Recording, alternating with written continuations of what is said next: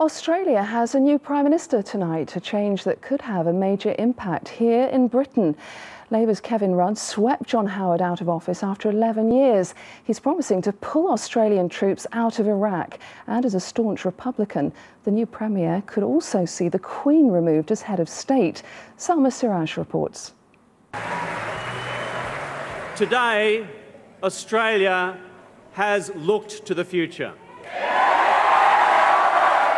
Introducing Kevin Rudd, the 26th Prime Minister of Australia, the first new face in that role for more than 11 years. Out is John Howard, Australia's second longest serving Prime Minister. While his supporters will clearly take a while to accept defeat, Mr Howard has had words for his successor. We bequeath to him a nation that is stronger and prouder and more prosperous than it was 11 and a half years ago. That may be, but Australia has demanded change again. Voting in your swimsuit may be a familiar sight in a country where everyone must interrupt their day to vote, but the result of this election is a real shift for the nation.